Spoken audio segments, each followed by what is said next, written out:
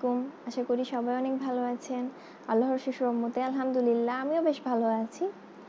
আমার বেশ কিছু ভিউয়ার্স আমাকে জানিয়েছিলেন জননী জন্মভূমি নাটকটি কেন দীপ্ত টিভিতে প্রচার করা হচ্ছে না। আপনারা অনেকেই হয়তো ইতিমধ্যে কথাটি বেশ কয়েকজন জানেন, আবার অনেকেই বা জানেন না।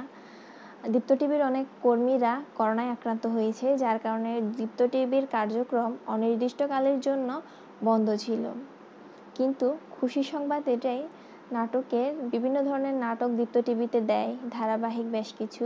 সেগুলোর শুটিং যেহেতু শুরু হয়ে গিয়েছে, গতকালই শুরু হয়েছে, তো মিনিমাম ৭৯ দিন পরে শুরু হয়েছে। তো সেহেতু দীপ্ত টিভির ডাবিং কার্যক্রমও আবার শুরু হতে যাচ্ছে। তো ধারণা করা যায় কয়েক মাসের মধ্যে আমরা নাটকগুলা দেখতে পাবো, যেমন জননী জন্মভূমি।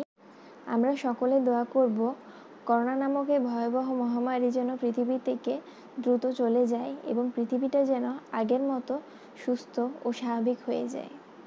আমি আশা করছি আমার আজকের ভিডিওটি আপনাদের অনেক উপকারে আসবে। যদি একটু হলেও ভালো লেগে থাকে প্লিজ লাইক করবেন, কমেন্ট করবেন এবং শেয়ার করবেন। আর আমার চ্যানেলে নতুন থাকলে সাবস্ক্রাইব করবেন। সবাইকে অনেক ধন্যবাদ।